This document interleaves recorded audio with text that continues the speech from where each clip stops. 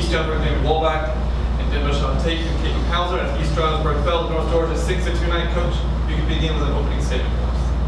I think our team played a tough game, and we just couldn't get our offense going. And North Georgia played a good game, and sometimes you don't get the outcome you want, but you're playing the best of the best right now, and I'm proud of these girls. They gave heart, obviously scoring a run on the back end too. They just never gave up. I'm open for any questions. Coach, you guys got off to a good start, top of the second. Field's choice from Abby, she's still second, she's still third. Kaitlin comes up with a clutch hit. I guess in that moment, what's going through your brain? Obviously, it's the biggest stage you've ever been on. These players have been on.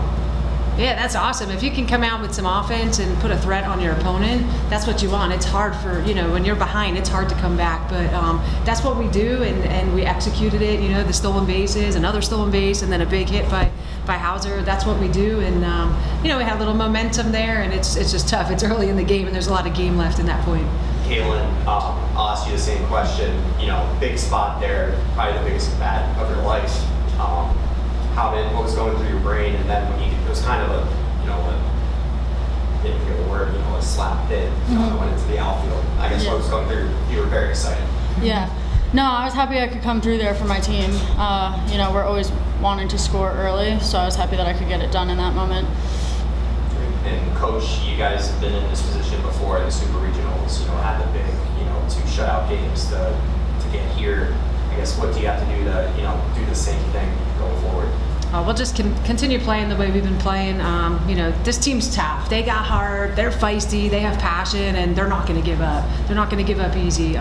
We belong on this field, and they're going to play their hearts out, and they're going to leave their hearts on the field. And we can't control the outcome, but I know that we'll put in everything we got. Denva, you guys never gave up. I mean, top of the 7th, you're down 5, but still, you come up with a clutch hit. I guess what's kind of the mentality of the team going forward with, backs against the wall, but you can still do this? Well, this season we've been doing that the whole time. Like, we never really make it easy on ourselves, but we prefer to be backs against the wall, and I know our team will come out fighting on Saturday. Justin.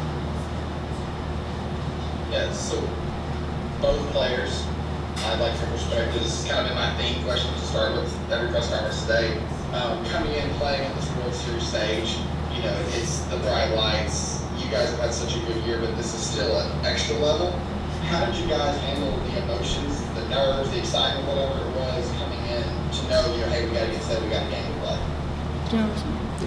No, I think we all just lean on each other, and we understand our emotions well. And I think if people are nervous, we look to other people to kind of hype them up and get them ready for the game. And it's awesome being out here and with this group of girls, and it's just really exciting. We just play with a lot of fun, and I feel like when we're all loose and happy and smiling, we play a lot better and there's less pressure on ourselves. So we just got to keep playing like that and having fun.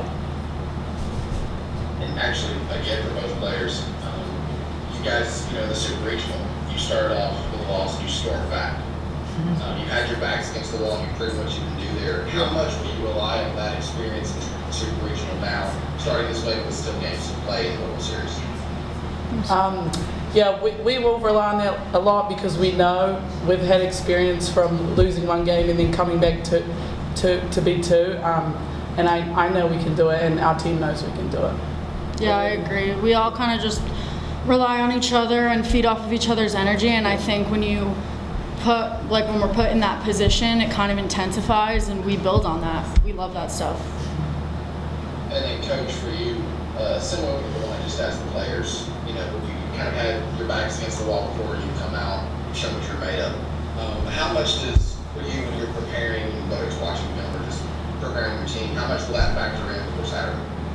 I think, Saturday's interesting. This isn't the first time we've seen this opponent. We've seen them earlier in the season, so I think we know that we can beat them. We know the tools that they have. We know the tools that we have. We're going to go with our strengths, and we're going to put our best effort forward. But I think we're in a position where we know we can play hard and win this game. What did you like, Coach, what you saw from your team today? Obviously, the loss is not fun, but in terms of what your team did on the field, what did you like the most of what you saw from them? everybody was up the whole game, the energy. It takes the whole unit, and you know, the players on the field making big plays, the players in the dugout cheering for every small success. That's what we're about. We're a unit. We play as a unit. The girls are each other's best friends, and you can't ask for anything more. They left their hearts on the field today. We didn't have a couple of plays go our favor in our way. You know, like I said, we couldn't get the offense going. Our opponent had a couple of timely hits, and that's just the way the game goes. But I know they'll come out fighting on Saturday. Thank you. Anyone else? Thank you, Coach. Thank you. Thank you.